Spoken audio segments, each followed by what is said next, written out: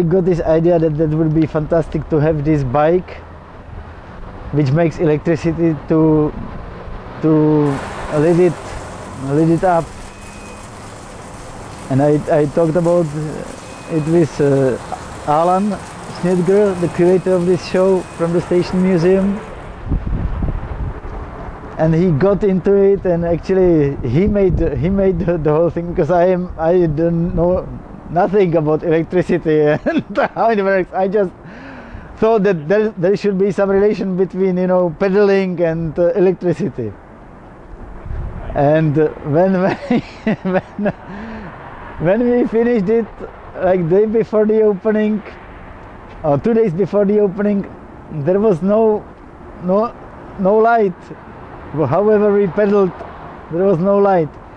And then something happened, and we got to this very strange, you know, moment that it's only blinking a little bit. If you really pedal like crazy, you get a little bit, you know, enlightenment of the desire for freedom. So very symbolic, I think.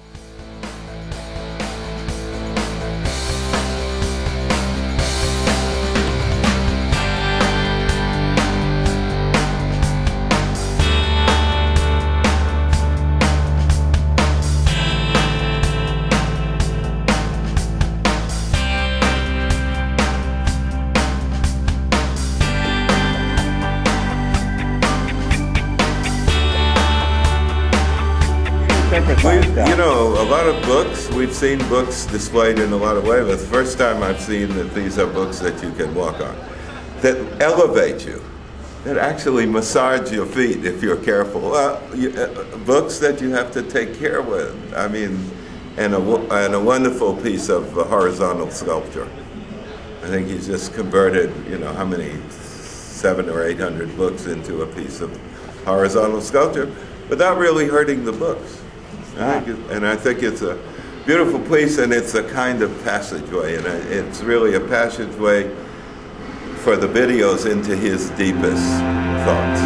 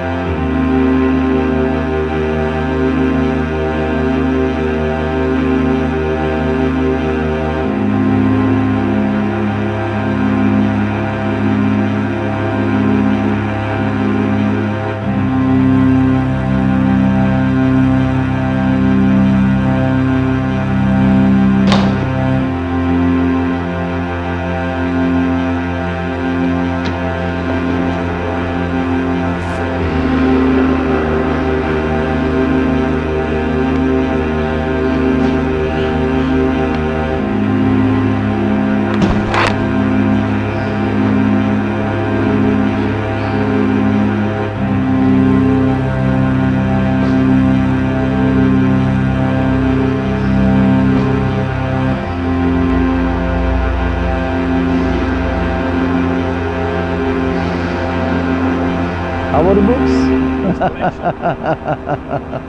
You have very simple question and I have very long answers.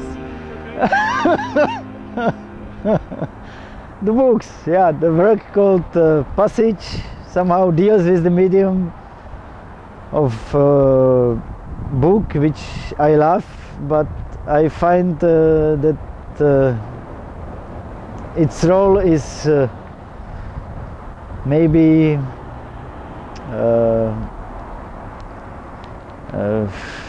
fading out.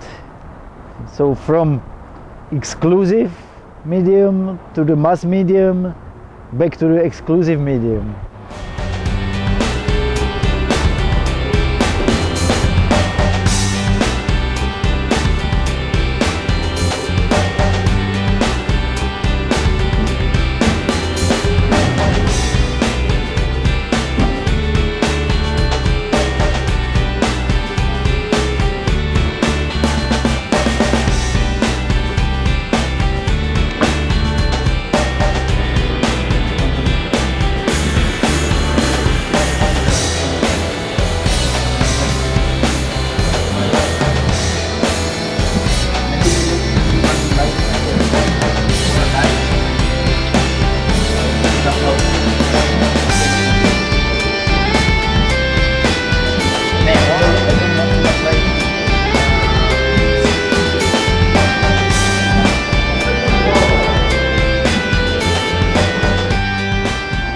I call the project sea drawings, even if it is not only seas. There are also some rivers and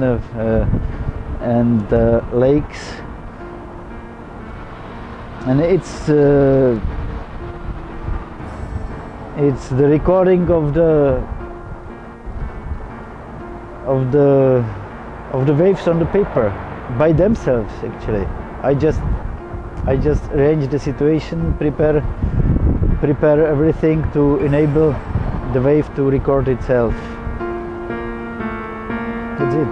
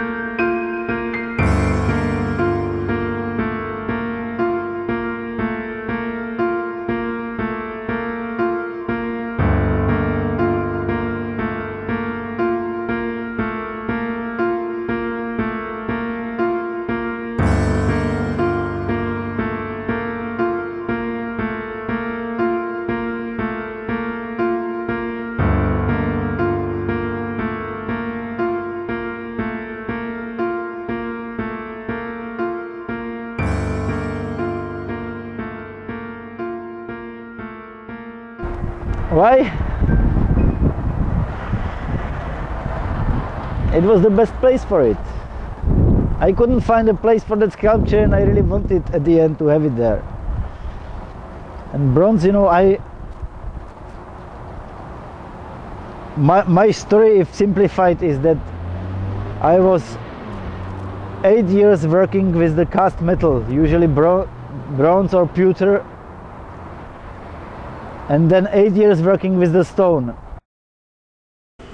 In a way, this black woman out of stone is a modern woman. She's contemporary. You don't take into account the 19th century, and even, you know, the sculpture is also the stand. Then with any media which seemed to be appropriate for the idea I was trying to follow or catch. And the bronze, imagine that this summer, after 20 years, I was invited to kind of a closing symposium of cast bronze in Uherské Hradiště in Moravia, Czech Republic. And I met there the friends from the old times, fantastic people. And again I was casting bronze. It's actually the last sculpture. This is the hands, these kind of 2 hands from the wall and 3 hands holding each other.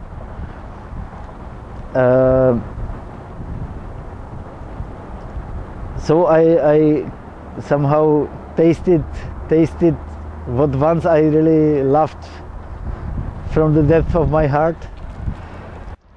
And you know, this dealing with the materials like stone or bronze, or it's something very mysterious. So even if the material is maybe the least